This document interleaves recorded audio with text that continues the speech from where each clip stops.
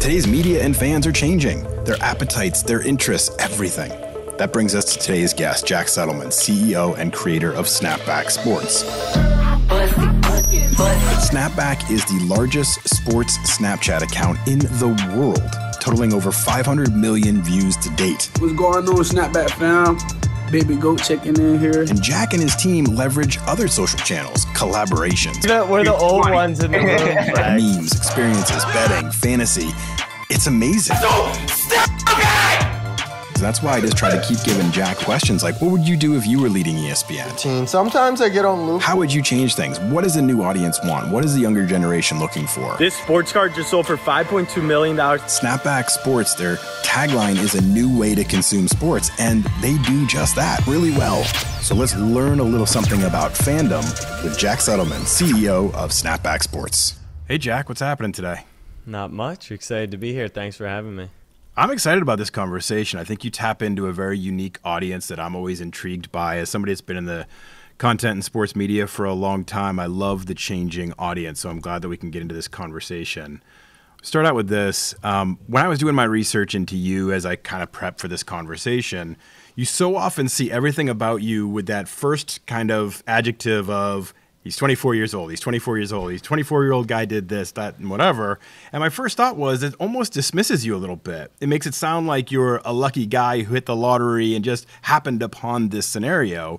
But you put in the work. I mean, you graduated from UT Austin in sports management. You interned at Sports Lock, Hashtag Sports, Whistle Sports, Nike. You worked at the Action Network.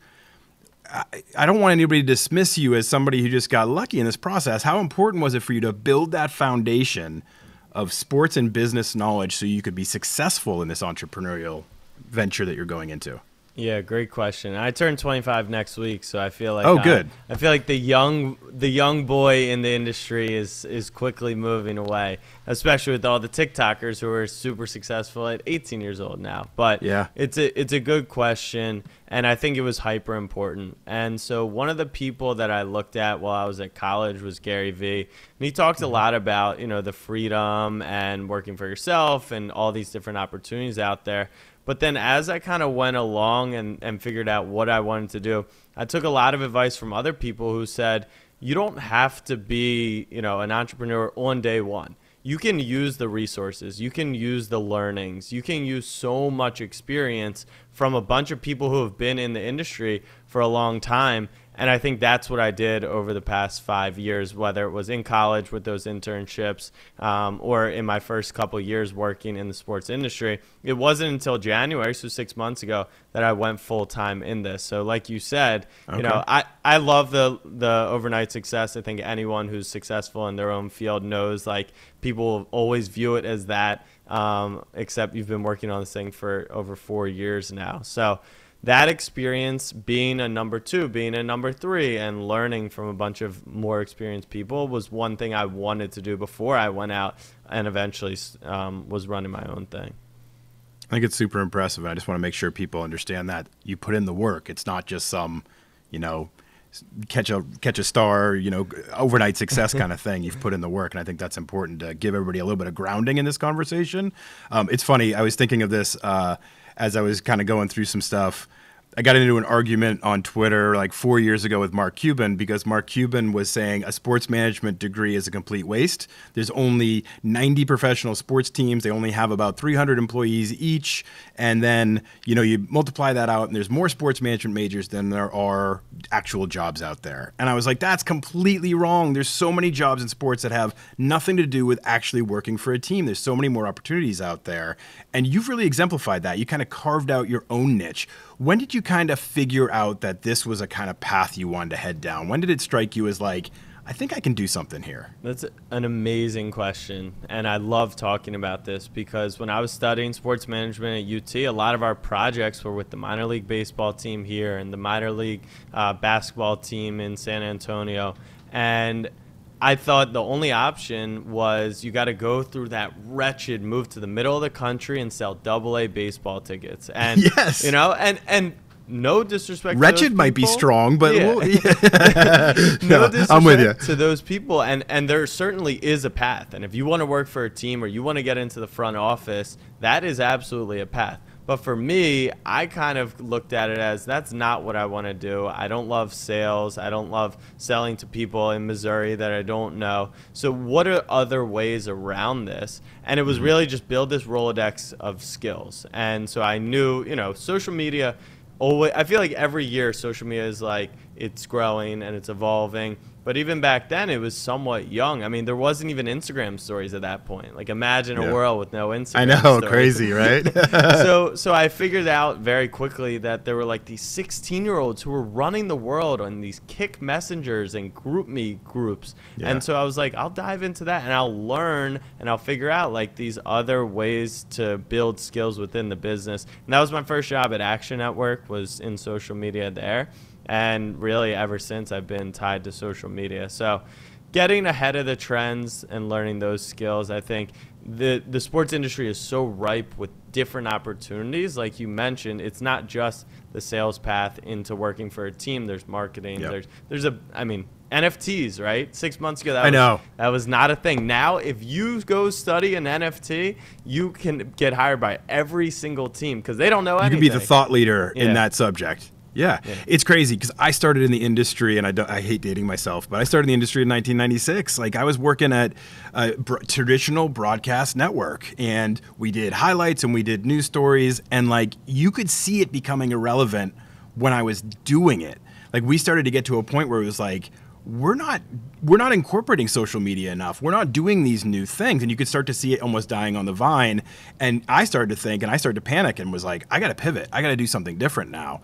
And I think that's really interesting about Snapback is that you have really captured where the audience is now.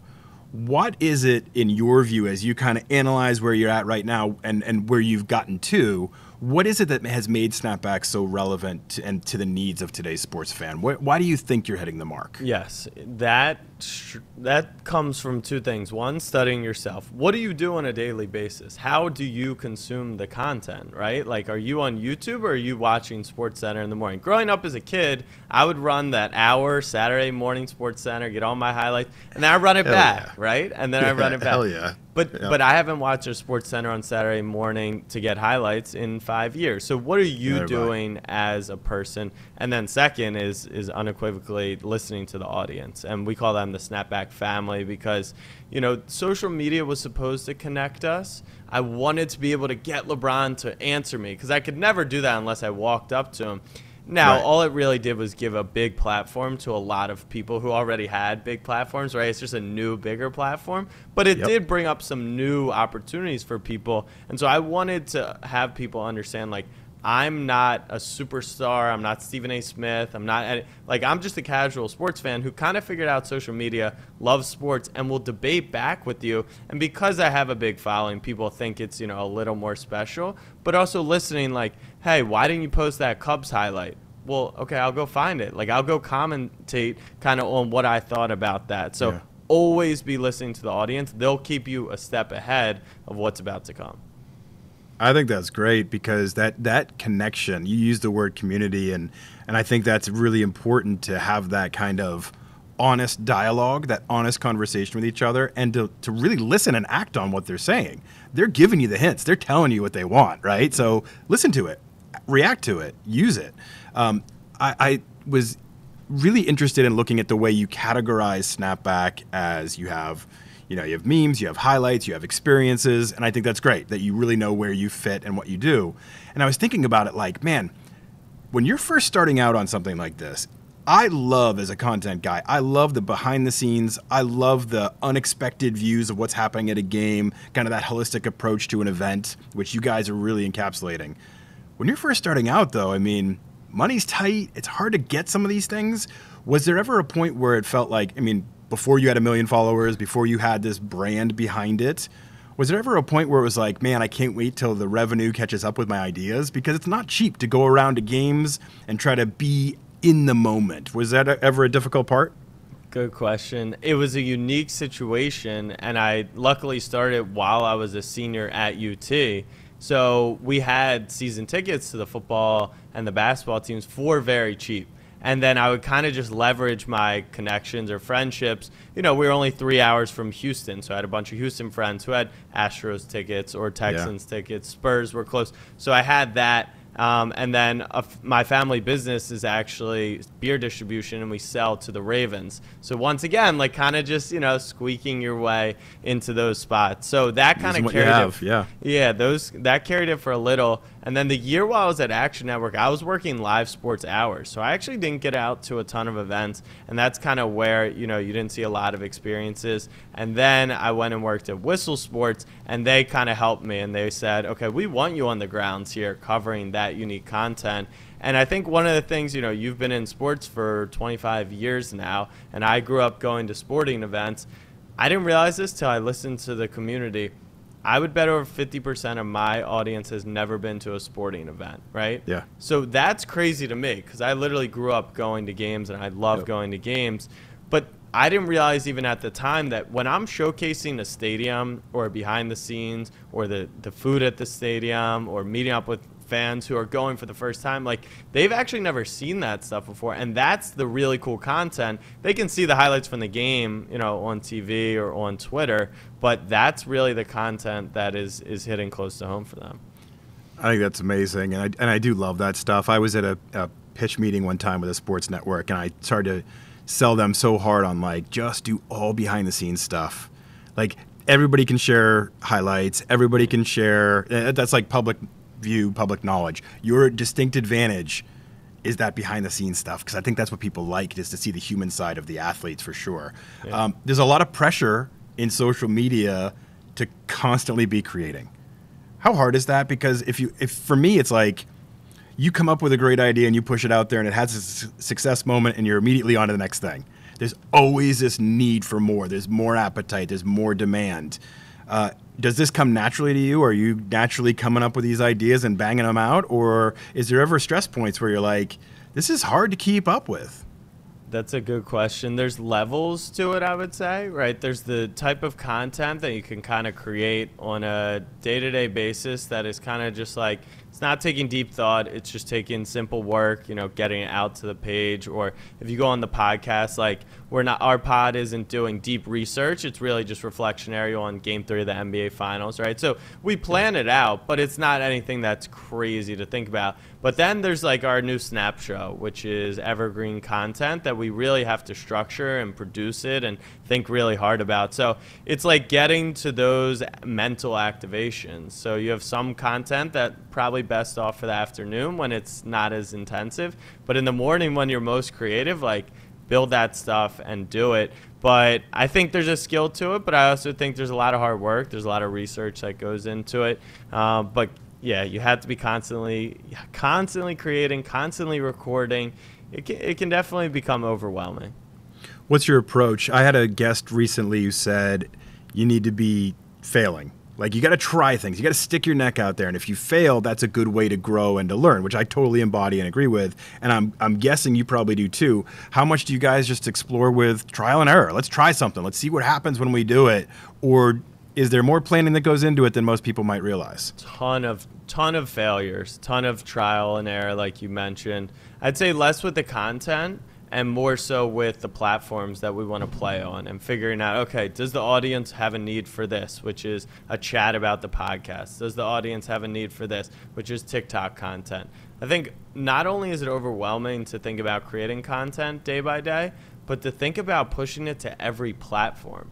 And that's where, going back, that's probably the best decision we made.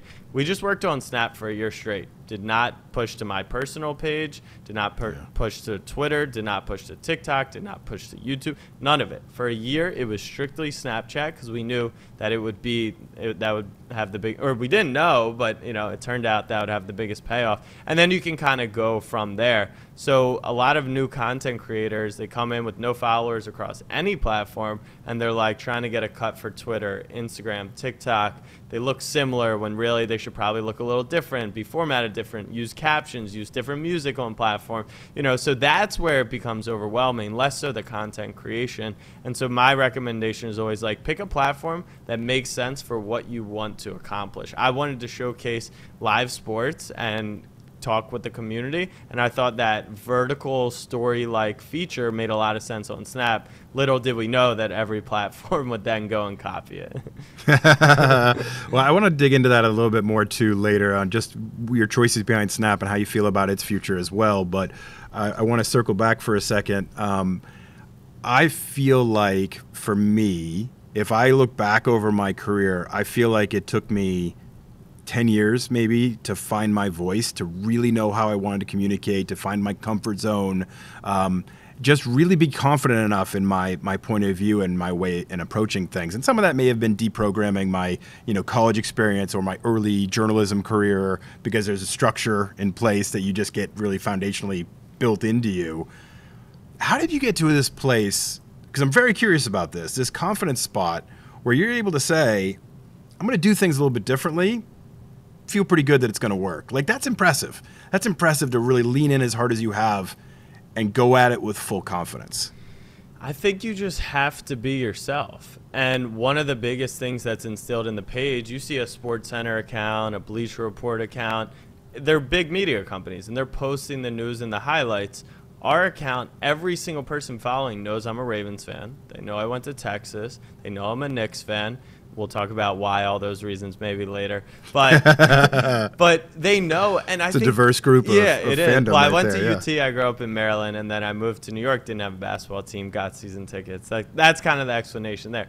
But they know that those are my teams, and that's so natural to being a sports fan. Everyone in sports is from a biased lens, and then ESPN and SportsCenter and Bleacher, they try not to be. And I don't actually know if that's what fans want. Like, they want biases. That's why they watch the first takes. That's why they, all these things. Pat McAfee is blowing up. And, like, his love for the Colts and all those indie teams, like, people, they ride on that. So I think being yourself and just being completely organic has really taken it for a nice ride. Yeah, I agree. I mean, there's so many things I could throw out there as far as my, early training of, like, no cheering in the press box. Don't ever show your loyalties. Just really have take yourself out of any story. And it's like that whole world is turned upside down, which I kind of love. I really love. It's no kind of about it. But I want to go again deeper. We use this word authentic all the time. It's so hammered down now. We talk about authentic branding. We talk about chasing authenticity, authenticity this, authenticity that. I get it. It's right. But what does that mean to you as far as being authentic? Because you just hear people say it to the point that it gets diluted a lot. When you approach your content and your strategy and your planning or whatever you're doing in the moment, how do you level and ground yourself in this concept of authenticity? What does that mean to you? Well, it's a great question, especially given the last year where politics were very confrontational. A lot of stuff. I mean, there's always a lot of stuff going on, but it felt like the last year was super important. And I kind of took the stance of my beliefs. So, I wanted to support the African-American community through BLM. I wanted to support, not necessarily trying to speak on politics, but my belief through the whole thing was I just want, people to be nice again and to be friendly again. Yeah. And so I kind of put my personal beliefs into the page a little. Now, I'm not saying on a sports page you need to be voting for this person, but I think, it is framed in a certain way. And we lost followers because of that, without a doubt. And I was okay with that. And I think I'm from a fortunate position. I had followers, so it's easier said than when you're trying to grow. But I understood, if those people, they don't have to agree with me, but if they're cursing at me and telling me I'm an idiot and doing stuff that I just don't think is beneficial to the page, to the account, to the business, then I'm okay with them walking away. So I think that's being authentic. And then the second level to it, which has always been since day one, is the authentic brand partnerships. Because we see probably 1,000 ads a day that we don't even recognize. Yeah. But the human is getting so good at diagnosing them. TikTok, if you go on TikTok, they're starting to stick ads in between all those videos. Your swipe through rate on those is probably 10 times higher than the true for you content they're offering to you, which is insane because you get 1/10 of a second and your mind is picking up on that. So any partnership that we try and pull off, I have to be a user of the product. I have to actually believe in the product. We try and take equity in a lot of the opportunities that we can, because I think that shows like, hey, we're not using you as an ad platform. We're using you because this is actually, we're offering you something good, and here's the one we've chosen to go with. So that's always been something we've done since day one. And then giveaways too is being authentic. Like I mentioned, if half the audience has never been to a game, then I want to send people to a game. I want to get them out to the stadium. So when brands come to us and they're willing to send people, I mean, we're sending someone to Game 4 of the NBA Finals tonight, which is nice, super cool. And so I think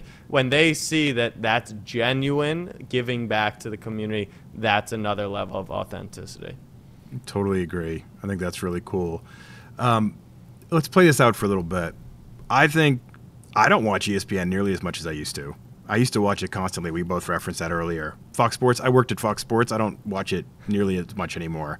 It just don't. I don't read as many long-form articles as I used to. I used to read Sports Illustrated from cover to cover. I don't do that anymore. I've changed as a fan as well. If you were somebody from ESPN calls you up and says, what do we need to do different? How do we engage with this fan base? Still on broadcast TV, that's who we are. Like, yeah, they can do other social media things, but like, how do we make our TV product more interesting? What kind of advice would you give? What would you share? So I'll be honest in admitting that, given like what ESPN's audience is versus where I think we're heading, they probably do have data to say the traditional 50-year-old man does watch this show at this time. So I think sometimes like what I see in a lot of my content could differ from the traditional television. But one thing, I would ditch the suits. I don't know a single sports fan who wears a suit and goes to a sporting event or talks with their friends and gets in a heated debate while they're in a suit and tie. They wear jerseys, they wear T-shirts, they wear shorts. Great point. So I would ditch the suits. I would get younger, and I would start hiring the heck out of the young talent in the game right now. We grew up on SVP, obviously, but Stuart Scott and all these amazing names. And it seems like they kind of have picked the general broadcaster over like the really, really talented ones. But I would get ahead of it and start hiring up these young guys. They did great with Omar. I think Omar's got a great pulse on it. I don't know if he's particularly going to be on TV for them, but I would find, the best YouTubers in the world that TNT found, and that really connect with the audience, have those pre-existing audiences, because they can actually drive to the television. You see a familiar face. Reggie Miller, he's a legend of the game, but is he the most talented in the game? I don't know. It's just that's how it used to work. He's a superstar player. He kind of shifts to that realm. So I would get younger, obviously, continue to build on social as they're doing, but be conscious and actually listen to what the sports fan is. What the sports fan is the most important. You have a really targeted audience. You can really define who you are speaking to. I would imagine you have a lot of brands coming to you, a lot of people who want to partner with you, which is a great position to be in. I'm envious, right? I think that's fantastic. How hard is that? I mean, you talked about authentic partnerships, and I love that. And I love the fact that you're talking about embedding with these brands, actually using them, actually having them a part of your authentic communication. But how much do you have to actually turn down? How much do you actually say, like, nope, not the right match for us? And are those hard conversations to have? I don't think we're turning down anyone. I mean, unless we kind of are booked up in that field, I think we're always open to it.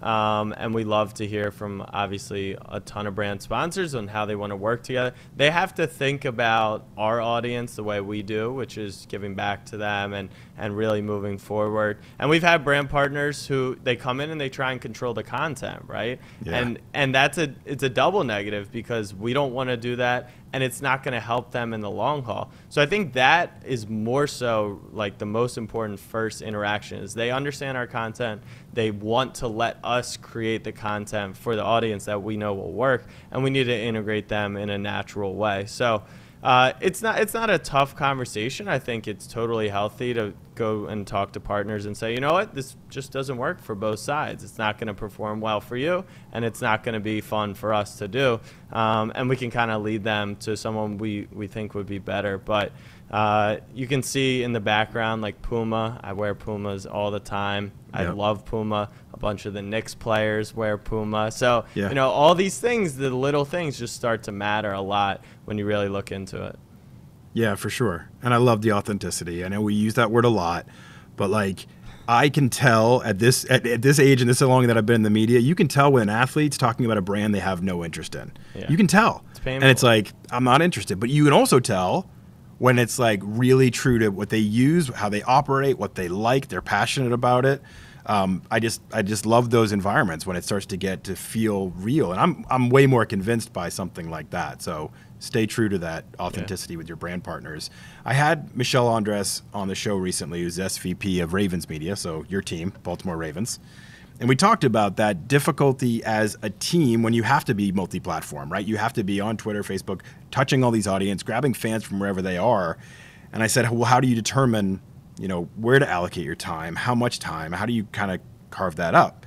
And I didn't bring up Snap, but she did. And she said, you know, Snap's one of those ones we have to look at and wonder, does it have a future? So when you hear something like that, what does that make you think? I mean, you've obviously invested a lot in here. Obviously, you believe in the platform. But do you have any fears in that regard? Do you have any fears of not even just like an indictment on Snap, but like, oh my gosh, if I put all my effort into Facebook and Facebook went away, or there was some sort of government regulation that changed everything, I'm in trouble. Like, do you ever have to worry about that? What would you say to that kind of feedback from somebody like Michelle? Owning the audience is super important. And so while I stress that go all in on one platform, once you kind of have hit there, definitely start to spread across and start to build on those other platforms.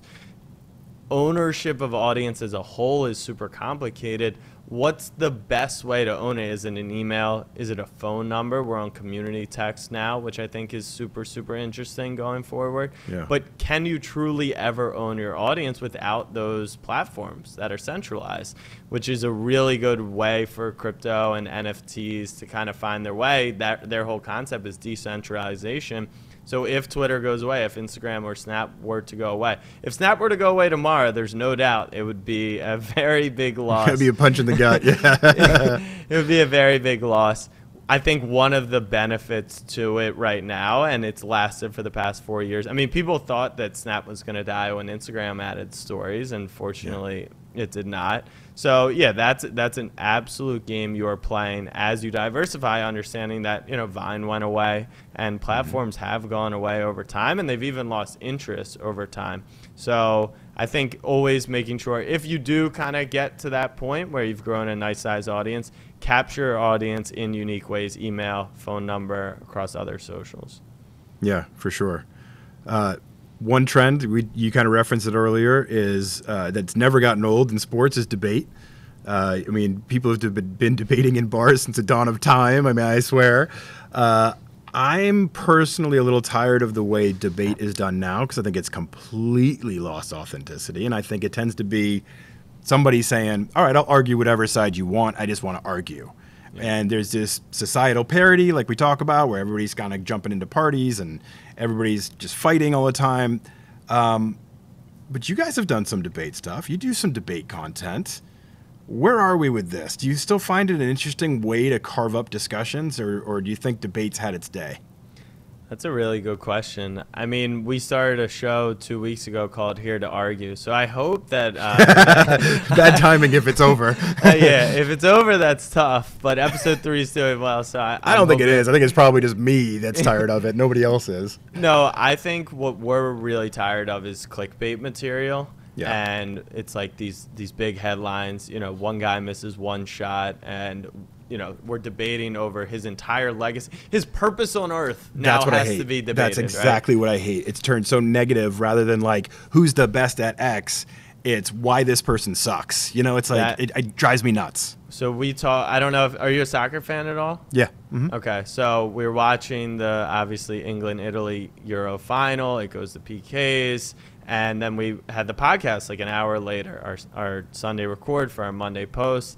And I got on and I said, like, the whole thing on Twitter right now is about Southgate's mistakes, his decisions, the guy who missed. I'm like, since when did it become that, like, we can't acknowledge the Italy keeper just won player of the tournament and saved multiple penalty kicks? Like, why do we immediately turn to it's someone's fault? And that's probably the most disappointing thing about social media. I call Instagram comment section a cesspool. I call Twitter's reply section a cesspool. Like, it really is. It's ugly there. So you do have to understand that some people are literally just doing it for engagement and to avoid those. And then you have to realize that, you know, there's a reason why there are only 30 NBA GMs, because the guy on Twitter isn't going to make those decisions for your team. But it is stressful at times. Like, it really is. I mean, you want to talk about the Ravens and Lamar Jackson. This guy led the league in passing touchdowns in a unanimous MVP season. He's 30-7 in his career. And still to this day, he's a running back. He's a running back. He's a running back. And so, you know, I think there are funny jokes to be made, but the majority of it is just the same repetition. And it's the debate shows of, can Lamar get it done? No, this other guy can. It's like, that guy hasn't started a game in the league. So the debate content, if you can do it in a true regard, like Abe and I will get on the podcast, and something that could be a debate on First Take in the morning, we agree on. And we're debating, you know, who is better and how is this, whatever. But the negativity definitely has found its way into the fold of sports. And I don't think it's anyone's fault, per se. Right. And I'm not trying to say it's all sunshine and ponies and, like, everything's perfect. I mean, obviously there's subjects that are meaty, that need debate, and that aren't always positive. I'm fine with that. But some of the contrived, I remember, it's probably 5 or 6 years ago now, watching, it might have been First Take, or one of the debate shows, and it was Taj Boyd was graduating from Clemson. He was a quarterback at Clemson, and he was beyond average. He never did anything in the NFL. And somebody was debating whether he would be a better pro than Tom Brady. And they were like, Tom Brady's done, Taj Boyd is the future. And I'm like, what are we doing here? Like, really? Come on. And it's just like, it's so ridiculous, some of these topics that people choose to debate on and then get all fired up about just for kind of virality. And it's like, it seems so forced to me. But anyway, I've gone too far down this own personal soapbox. Okay, so the creator economy, different now than ever before. For the longest time, you know, those of us in the industry, there wasn't an avenue for us to be individual creators. Like, we would have to work for an organization that would create. And now, obviously, and not just now, like for the last 15 years, we're talking about everybody having an ability to create. And so the word was content is king. You know, go create, go do, go make your own thing and see what happens. I heard you say recently, collaboration is king. Explain, because I like it. Collaboration, where do I even begin? It's just, you've seen it at every level of social media. The Vine stars got big collaborating. The YouTube stars collaborated. The TikTokers, they all live in these big content houses. Now, can you at 42 move across the country to LA into a TikTok house? If you're listening to this, probably not. Yeah. No, okay. I encourage you to do that. So, you know, what are the actual ways to collaborate? I think collaborating with the teams can be super fun if you can get to that point. Collaborating with everyone thinks that if someone listens to that person's content, they're not listening to mine. And I don't think that's true at all. I know it's not true. And so I think even if you get into the niche of it, right, if you're a Ravens content creator, you're not going to collab with another Ravens podcast because they're going to take views from you and you're going to take views from them. But no, you're actually going to be exposed to the perfect target audience. Yeah. And there's plenty of content. That's the reason there's Fox, NBC, ABC, ESPN. That's why you have 900 channels. You have 5 social media apps. It's because all we do right now is consume content. So collaboration is key. And normally if you collaborate, once again, you do have to be authentic, right? You do have to take an interest in the other person. Your content does have to match. So there's ways to do it. But, you know, one of my favorite content creators is in the fantasy space, Pete Overzet. I do Club Top Shot with him. He's collaborating with a chess instructor right now, and he's learning how to play chess, but he's funny, so he's putting his comedic spin on it. And really, on paper, it doesn't make sense. He's trying to gain fantasy followers, right, in the long run. But I'm sure there's plenty of people who are numbers driven that play chess that also like fantasy football. So it doesn't always have to be a direct tie either. But all I know is that's the best exposure, especially when you're trying to grow from scratch. And then you go look at the top levels. All the celebrities hang out with each other. They tag each other and everything. They're cross-posting because those are their friends, and you follow all their friends, and that's kind of the best exposure to that type of world. So collaboration, absolutely key. There's a million ways to do it, so don't be discouraged if the top YouTuber in the world won't do a video with you. Work your way up. Be strategic in how you kind of do it. Do you have a favorite collaboration that you've done?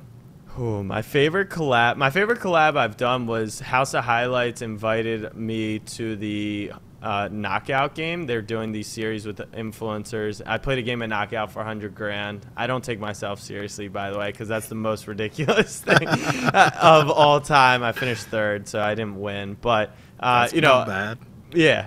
The only thing that was bad was first place won all the money. but it wasn't tiered? Yeah, okay. Yeah, but nonetheless, they kind of naturally put us into a collaboration of 8 other influencers, and I just got to meet all those people where we could then go do stuff in the future. We went and played a game of basketball afterwards, and I was in some of their YouTube videos, and my audience is seeing that because, like I said, they're watching other people besides you. And so that was awesome. And then obviously the collaboration of SnapBack and House of Highlights. That's another major thing, is that the big media brands, they don't let you collaborate. So their talent actually doesn't have an opportunity to grow, because if you work for Fox and we're paying you a lot of money, you cannot go on ESPN. You're right. You're on our you are channel. On Fox. And with me, I'm like, I've worked with Whistle. I've worked with SportsCenter and ESPN. I've worked with House of Highlights. I love being exposed to new audiences. That's the dream, right? Yeah. That is the dream. That's where you're going to get new followers and new fans from. So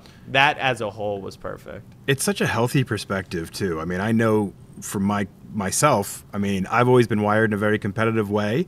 And I used to battle against collaboration in some ways. It's like, why would I want to boost somebody else? Like blah, blah, blah. They're my competition. And it's like, I've had to shift this in the last 5 years and say, like, no, plenty of room in the pool, like, let's have some fun and create some good stuff. And so I love to hear you say that you're starting out with that kind of an attitude, because you're right. Some of the best stuff that you see out there is when, some band does a cover and you're like, well, that's a totally different riff on what they did. And that's like a very organic collaboration in a way, or like these getting together, like you said, you and House of Highlights. It's like, you could look at them as competitors. You can say, like, I don't want anything to do with that. But you probably created some really cool stuff and introduced yourself to a new audience, which I think is just so healthy. Absolutely. I wish I had that attitude. I really do. I wish I had that attitude at your age. And since we're talking about sports, I wrote down in my notes the other day, I think one of the things I've learned in my life is learn how to build super teams. So Kevin Durant joins Golden State Warriors, and everyone's like, his legacy is a snake, he's a loser. In sports, like, there's this thing that you got to kind of do it on your own. You got to be loyal. You got, right, all that, which I understand it. It's like passionate. I think what Giannis did by staying in Milwaukee is very honorable. And so however you want to feel, I know we're not going to get into a debate, but however you want to feel. We can. It's fine. You're safe. It's however a safe you want to space feel about that, it is what it is. Outside of playing on a court or a field, build the shit out of super teams. You don't have to limit yourself. You don't have to be the superstar by yourself. All the most successful people in the world, they're all invested in each other's company. They all work with each other. They all share ideas. Build super teams, and that's kind of the biggest advantage you could possibly have. I love it. It's a great attitude. Listen, we'll finish up with this. You've given me so much of your time, and I really appreciate it. And I'm enthused by this conversation. I just think it's fun to have, because I love the trend of where we're going. I think it's so interesting. And I think if you're not adapting and changing and keeping an eye on what's happening, everything just passes you by, right? I mean, I've been in the industry, like we said, for a long time, but I'm very intrigued by all these new ways of delivering content, all these new ways of connecting with an audience. And I love the interchange and the engagement that comes from it. But I'd love to have, you seem like a futurist in some ways, like somebody that's always kind of looking a couple steps ahead. Sports content, fandom, everything is changing. Like we talked about 5 years ago, social media was totally different than it is now. Everything's that's the one standard, change, right? So you have your finger on the pulse. Where does it all go from here? Any ideas? Any thoughts? Yeah. It's kind of a broad question. No. I definitely have an answer for it. It's personality driven. So if you are a media company, go hire the best personalities, the ones who have shown an ability to grow an audience, the ones who you think are super talented. And by the way, if you think they are very talented. Talent, you know, when it meets hard work, it rises to the top. And then when you see it, it's player centric. So you can see the guy behind me, Stephen Curry. My audience, way more Steph Curry fans than there are Golden State Warrior fans. It's why sports card collecting is huge. It's why NBA Top Shot got huge. It's why you follow individuals on social media who have more followers than the teams themselves do, right? So I think player and personality-centric stuff is what's going to drive the future. Love it. Jack, awesome conversation. Thank you for lending so much interest and credibility to all of this. And I think you've shown again that you've put in the work, you've thought, you've been very intentional about all of your steps here. And it's impressive to see the growth that you've had. So congratulations to all your success, and thanks for coming on the show. I appreciate it very, very much. I had a blast. This was great. I love talking about this stuff. It's so important because you never know who's that one person out there that could really just take 2 seconds of this podcast and you might have just changed their life forever. So appreciate you, Brian.